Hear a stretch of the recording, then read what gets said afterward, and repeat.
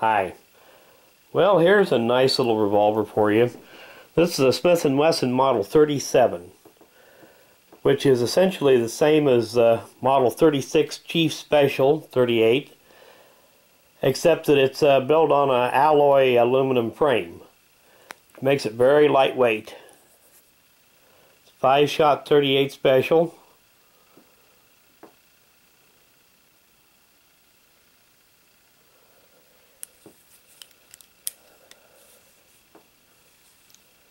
We can get the model designation to show up here.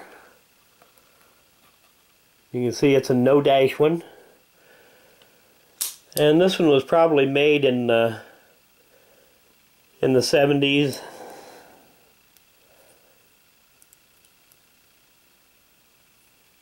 Three-inch barrel. Now, these were made just in the same configurations pretty much as the Chief Special, the Model 36. You had them with either a 2-inch or a 3-inch barrel, either round or square butt grip.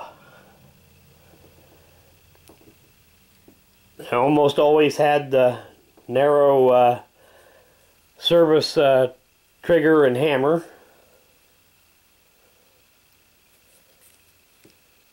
Made in both nickel and blue finish.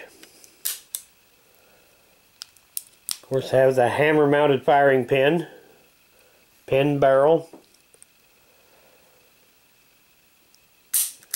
Pretty decent single action trigger. Double action is maybe a little heavier than it needs to be, but that's pretty common on the little J-frame pocket guns. All this to show up here. The J prefix on the serial number.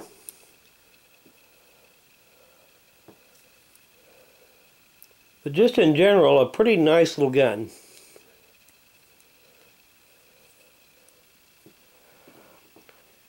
Very nice shape for its age. Now I want to do an end of video shout out.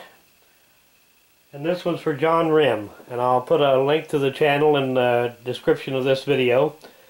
Get a little free time, go check it out. Thanks for watching.